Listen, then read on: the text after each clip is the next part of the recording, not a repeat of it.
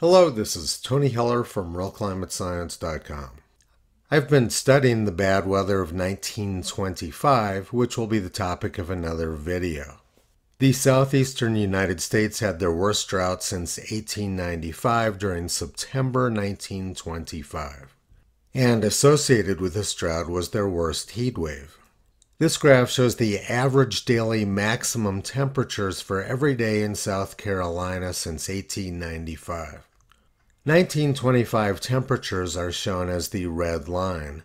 The hottest day on record in South Carolina was September 4th, 1925. You can see that a lot of record temperatures were set during 1925, particularly in August and September. But the official high temperature record for South Carolina was set at Columbia on June 29, 2012, and the temperature was 113 degrees. This graph shows 2012 temperatures in South Carolina in red.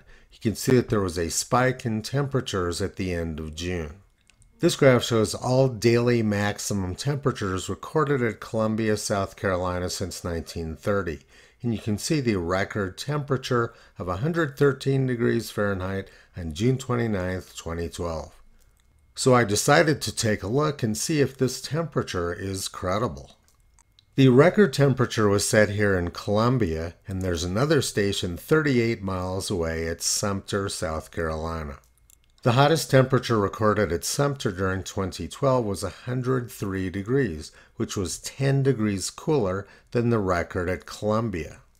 And looking back through the historical record, there were plenty of years with temperatures as hot or hotter than 2012 at Sumter.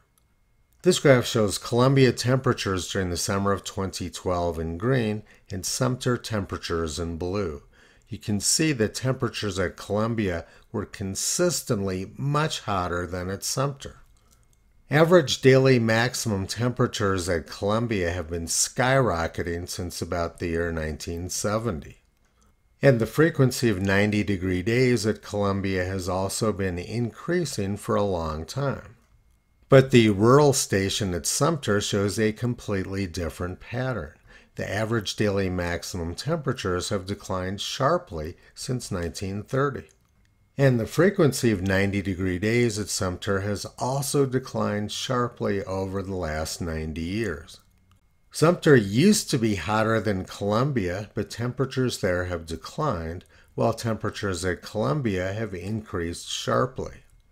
In 1952, temperatures at Columbia and Sumter were very similar. And they weren't tremendously different in 1972 either, although Columbia had gotten a little bit hotter than Sumter. But by 1992, Columbia had gotten considerably hotter than Sumter.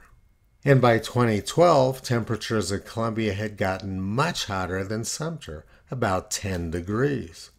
It seems pretty clear that the thermometer at Columbia is suffering massive urban heat island effects. It's in the middle of a big city. The 113-degree temperature recorded there on June 29, 2012 is simply not credible. The thermometer data from Columbia is clearly defective and should not be part of the temperature record. But the story gets worse. Not only do they use the defective Columbia temperature data, but they also homogenize the bad data from Columbia into surrounding rural stations. This is the measured thermometer data from Sumter. It shows a strong cooling trend, but after adjustments, the trend disappears. For all of the United States Historical Climatology Network stations in South Carolina, the daily maximum temperatures have been trending downwards. But after adjustments, the cooling trend gets turned into a warming trend. Temperatures prior to the year 2000 are cooled by about 1 degree Fahrenheit via the adjustments, and recent temperatures are warmed. This is the real hockey stick graph. Temperatures are being tampered with by U.S. government agencies to create a fake appearance of warming. They're not only using severely defective data in the official U.S. temperature record database, but they're also smearing this UHI-contaminated data into surrounding rural stations.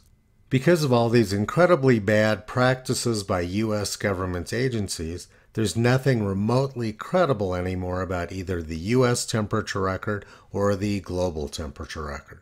Toto has been pulling back the curtain on climate propaganda for almost 16 years. You can visit him and his family on the web at realclimatescience.com.